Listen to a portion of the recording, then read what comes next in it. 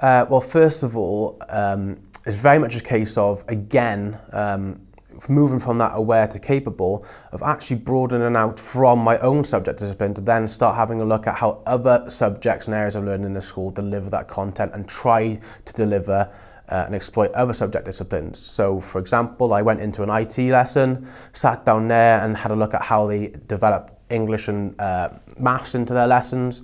I went into a physical education lesson where, again, I had to look at how they exploit other subject disciplines in that. And that proved, again, highly invaluable for me, moving from that capable to QTS, where I could actually pick up skills where they were not in my own subject discipline of biology, but were broader again. Linked to that then, a lot more time in terms of getting a solidified lesson plan in place where the tasks in the lesson were of significant importance to both the content of it and meeting them learning objectives.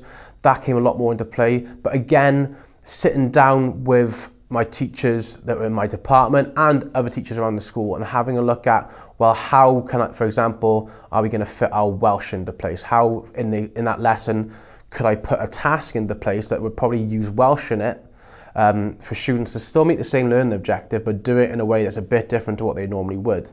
Again, in terms of mathematical problems, well, maths and science go hand in hand.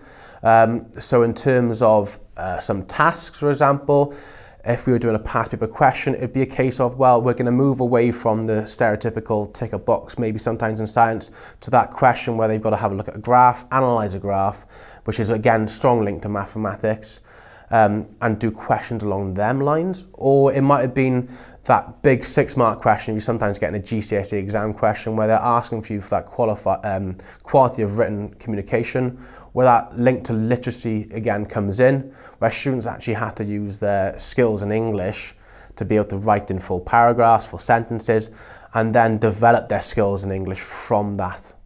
So in terms of keeping my subject knowledge up to scratch, it's very much a case of doing my own research as well, so continuously keeping up to date with things that are happening in terms of the scientific world. So then when it comes to delivering that content, I've got all my knowledge up to date as much as possible. So for example, in terms of GCSE biology, we teach students about the effects of smoking. Now, in terms of the modern world, we now know that vaping has come into play. So I've had a look at and research into the effects of vaping as well, because that always pops up as a question from students in the class.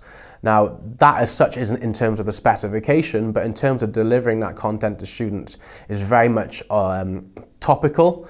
Again, with the coronavirus pandemic, the Unit 2 in terms of the GCSE biology exam has a look at viruses and bacteria. So instead of them doing the stereotypical case studies all the time, we actually spent a lesson having a look at, well, what is coronavirus? How is it affecting us? So students were actually able to have knowledge of something that is very much happening here and now, and very much happening to them. Now that meant then they had knowledge to be able to go home and talk to their parents about something that is quite a big problem. So thankfully we're moving away from it a bit now, but in terms of keeping up to scratch again, it came from reading scientific papers, it came to talking to my peers as well, and developing myself in a way that was very much collaborative.